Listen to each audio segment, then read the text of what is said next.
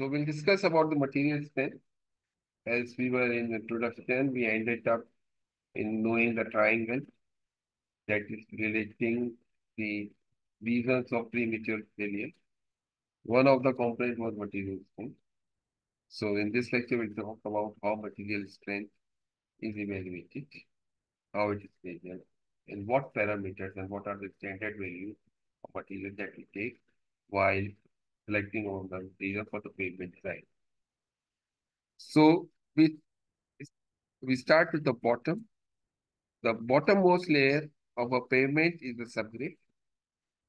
And obviously, this is the layer, this is one of the key input in the design of pavement. The subgrade strength for designing a flexible pavement is measured in terms of a conventional method, that is California bearing ratio, and then the resident model.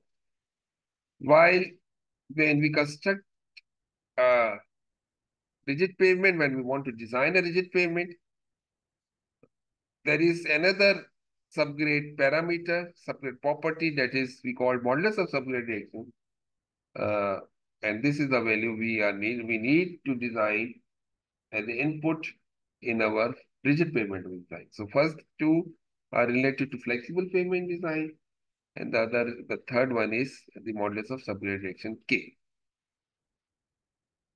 Now, what is CBR? It's a ratio.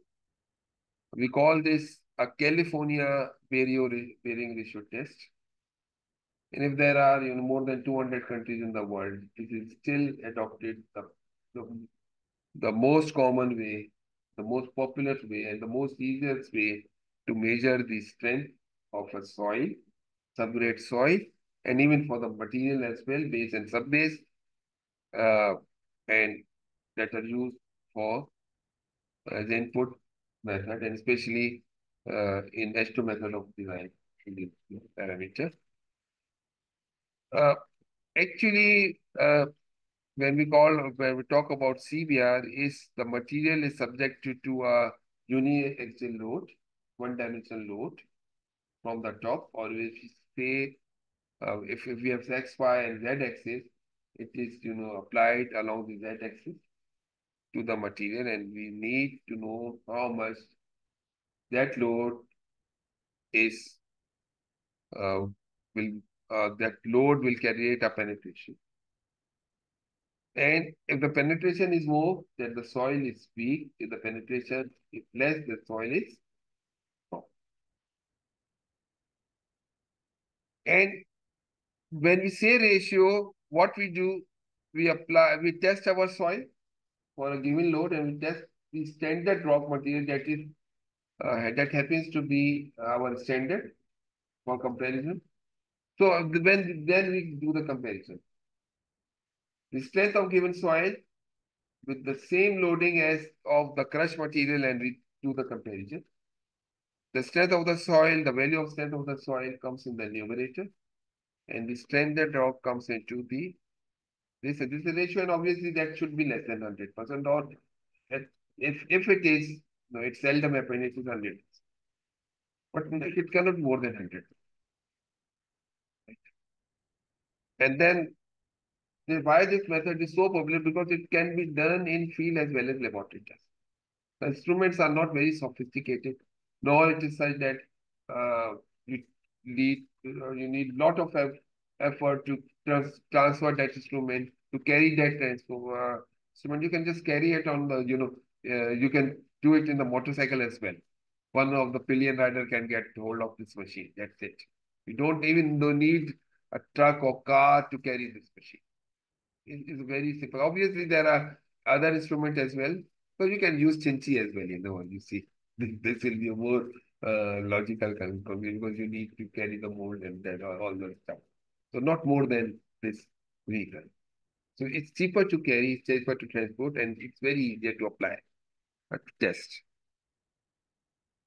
Uh, and this, obviously, I told you the CBR is not limited to subgrade layer. It is also a parameter to identify the subbase material and as well as the base layer. So any unbounded aggregate layer that you see in the flexible pavement, namely what I mean that in a flexible pavement there is an asphalt concrete pavement, and below that there is a base and sub-base, and then the subgrade. So all those layers that is not asphalt layer, they have been identified, they have been specified in terms of CBR. What should be the value of CBR subgrade layer? What is the value of CBR of subbase material that is used? What should be the value of base material? That's how if you have a specification, then according to your specification, you come up with the design.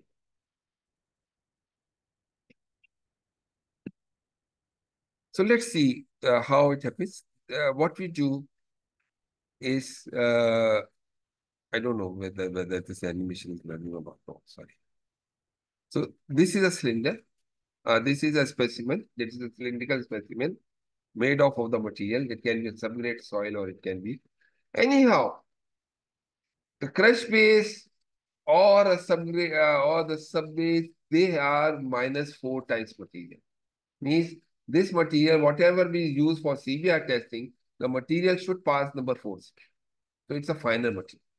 You know all that we have a number 4C dividing crush. And so anything above 4C, number 4C is not used while designing a cylindrical specimen for CBR. And the material may be from maybe for subgrade, subbase layer or subbase layer. But even the stones are, what I'm trying to explain you, clarify this. Say, sometimes you have, say, 1.5-inch material in a subgrade, in a base. So it's, even though we are not going to test 1.5-inch material because there is always a gradation for the base. So even for base material, any material within that gradation that is 4 or less will be okay for this case. In some days we have 2.5-inch material. We are not going to test 2.5 material for CBR test. We are going to test out of that gradation, obviously, 2.5 doesn't mean that it has not got any lesser material. Yes, we do have number 4 material. So whatever is passed, the sample will be made from that. Right? Not more than number 4 material size. Not the coarse material. We don't do the CBR. Though it looks that for the CBR we are doing coarse material, but it's not coarse material. Now, in the illustration, you can see this soil sample, and this soil sample is subjected to a unidirectional load, as you can see. As I was telling you that we have this Z load along the Z axis. And what we do, we have this cylinder, the loading piston, and we try to penetrate, we apply a load in such a manner that this cylinder having 3-inch square area, and we apply slowly 0.05 inch per minute load to this space. And we record how much this cylinder has penetrated every 0.1 inch. So actually we have to, we'll take the reading at 0.05, we'll take at the reading at 0.10, 0.15, 0.1, 0.20, 0.25, 0.3, and then some people say, okay, let's go to the 0.5. So you can take 0.05 inches interval and you record the reading till you get 0.1 inch. And then obviously you continue until the sample stops taking the load. So how you measure that load? So we will see that the total penetration should not exceed 0.5 inch. So if the sample, most of the time sample fail before 0.5 inch. But if the sample has not failed somehow, you have to stop that. Okay, right? And then you draw the load penetration. let me show you the machine now. This is a slimper. This is 6-inch standard slimper, a sample with a 7-inch height. We prepare that sample. And then for sample, there is an extra surcharge load that is also, it looks from this figure that there is no load. Actually, oh, when you prepared, actually you prepared a 5-inch sample. And for we place 2 layers of extra steel plate so that it is a simulation of the pavement thickness, the dead load. You will see that in a pavement design, you will only consider live load. So where will be the dead load? Actually, what happens, why we don't consider the dead load? So, live load is from the traffic. The dead load, we don't consider it when, as compared to other structure design, for example, structure design, we consider dead load as well as live load while designing. Here, we actually, when we are measuring the strength, we have actually accommodated the dead load at ourselves. So that's why we design pavement for a live load. Now what happens is you can see now the illustration. There's a cylinder, obviously the soil is of this thing. There are surcharge weights. Why we have the surcharge weight? To simulate the weight of the pavement. And the other thing is, if you don't put the load, and if this load is applied and you don't put the extra load, the material will go up. As you know, we can see that cutting diagram previously. So there is a shear failure. So actually this load keep this material coming out from the side. So there are 2 reasons. One is the simulation of the live load, and the other is to prevent heaving of the position. Because if there is a heaving occurs, you cannot measure the load, the CBR resistance correctly. So this is a typical testing machine, and then there is a loadometer. Actually, this is where this is a transducer will give you the penetration. This is a deformation gauge. There you can see, you can note that 0.05 inch. And then there is a dial gauge somewhere here. Somewhere here. That measures the applied load, how much load has been applied. Right?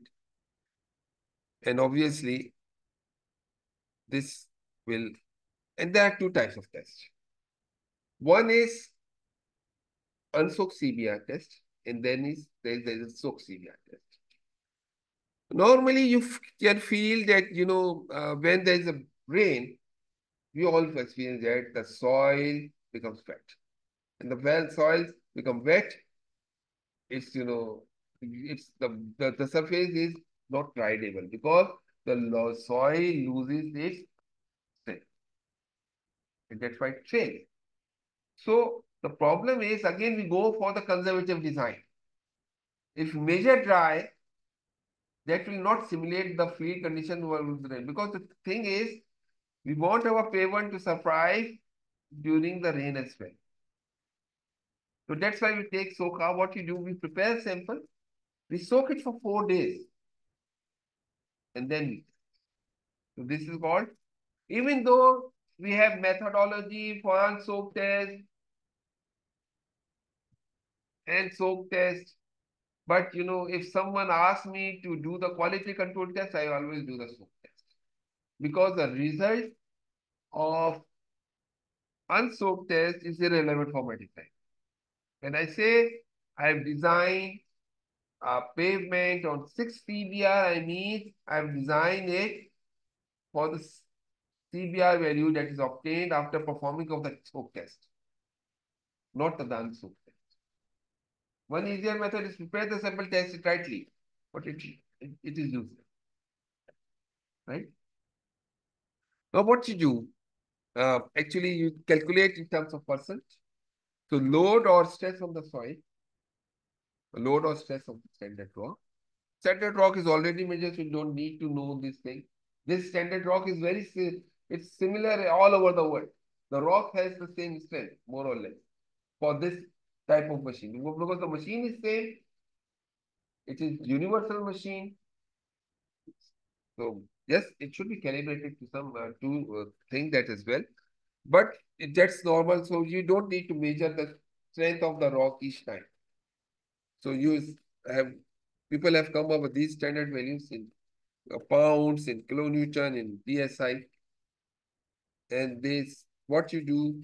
For example, to test, I've I note I've noted the value of stress on the soil at 0.1 inch penetration. That will some value divided by 3,000. And if want to know the 0.2 inch penetration, we'll have this value from our dial gauge, from the load penetration graph, and then we divide it by 4,500. So we don't need to determine the denominator value. It's already given to us. It has already been tested. There is no um, there is no fun of inventing the wheel again. So you have to be with it. What we do is sometimes we test the CBR value at 0.1. Not sometimes, it's always like this.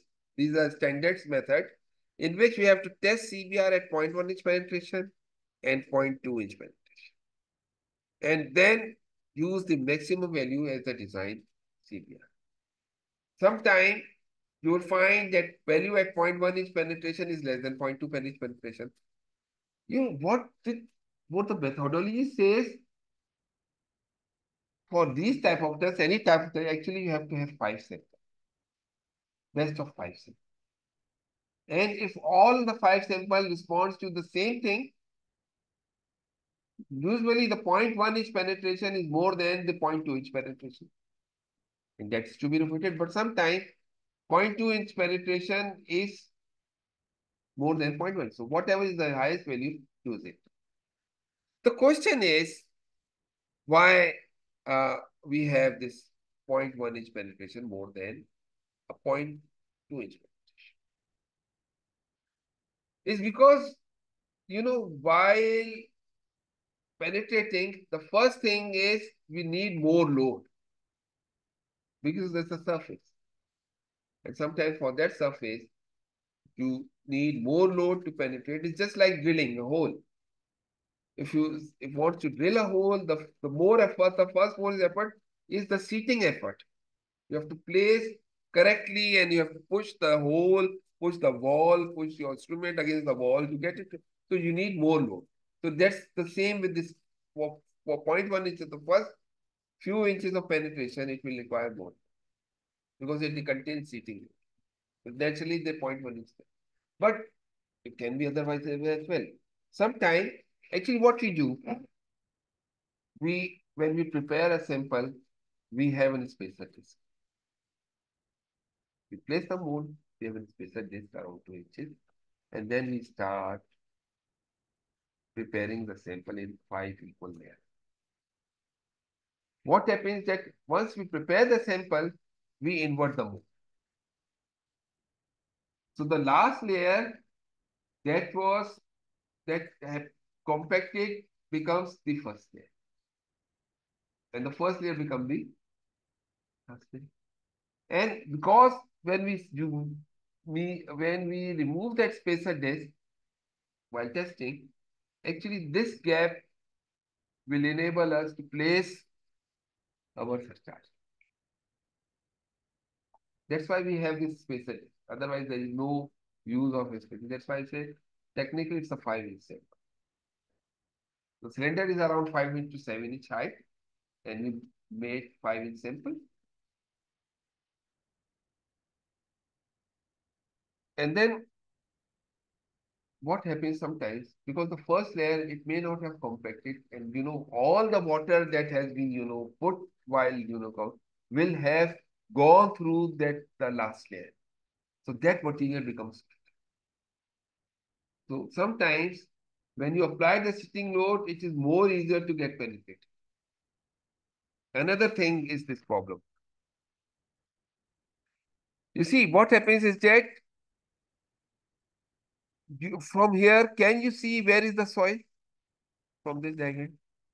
No. Your imagination is that the piston is seated right at the start of the piston should be in contact of the soil. But you cannot see it. You have to imagine it. So when we, doing that 0.5 inch, 0.05, maybe there was no, the, the piston may not have get contacted with the soil. So that 0.05 inch, you will not get any. There is no load response. Why there is no load response? Because there is no soil. There is no resistance. The soil is still below. So the thing is, I imagine that this piston is in contact with the soil. And that's why a soil or any other material, sorry. Then if it is not in contact, the first few deformation, the first few movement of circle will give you no load. And then this will create uh, illustration I will show you.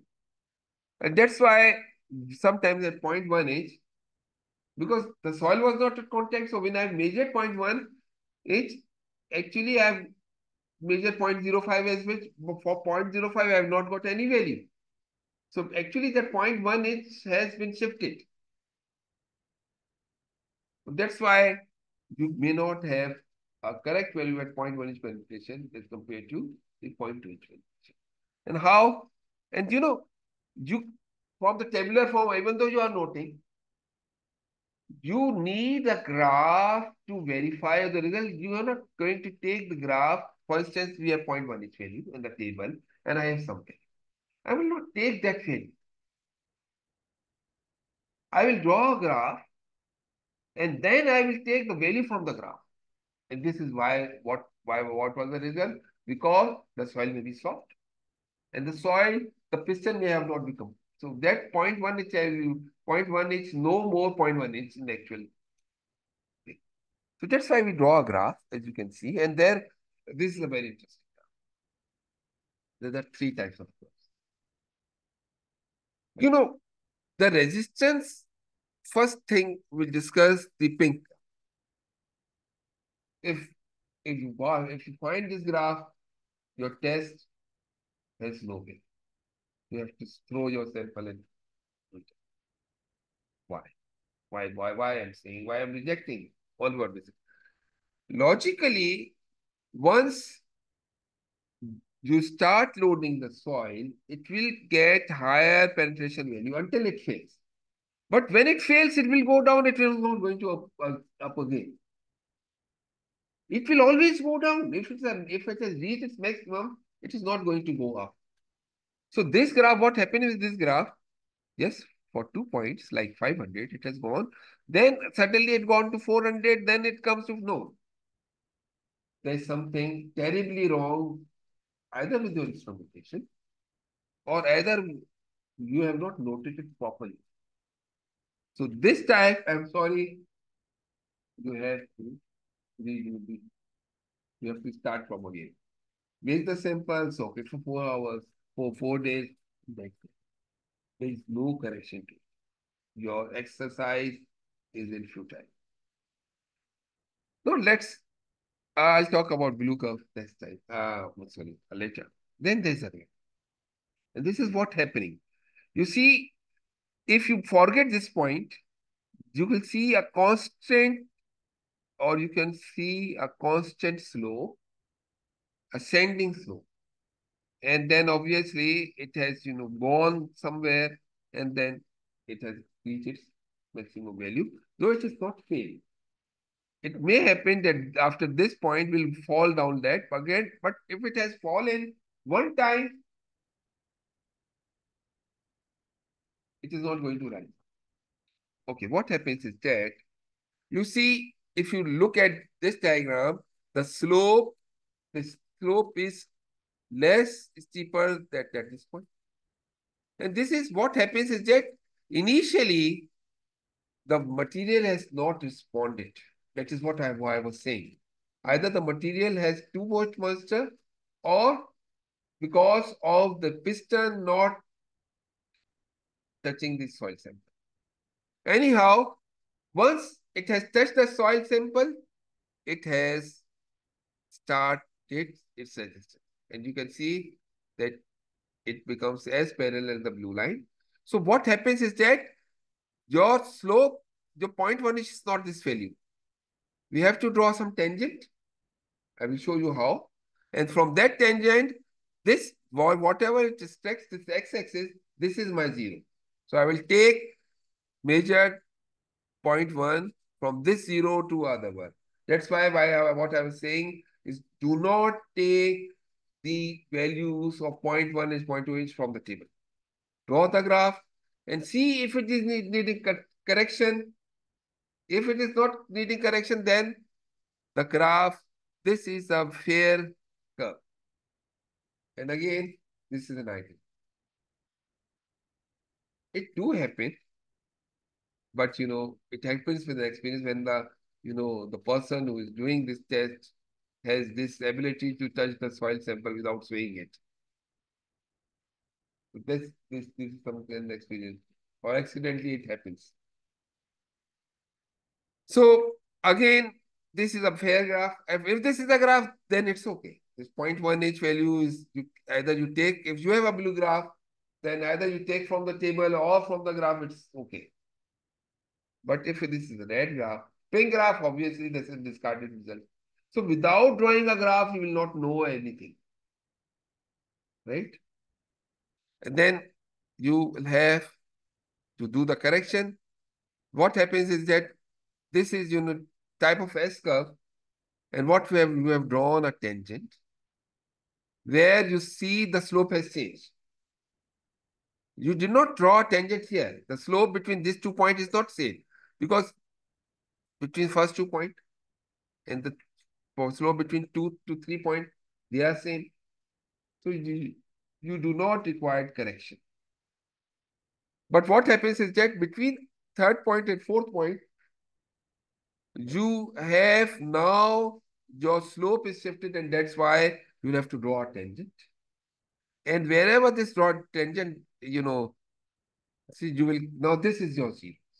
And then from z0, you are doing in the graph from 0.1 each value, you intersect the graph and you get this dot value and 7.2.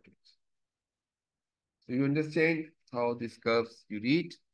And then once you do that, obviously, there is. Another thing is about the moisture content. You can see that graph.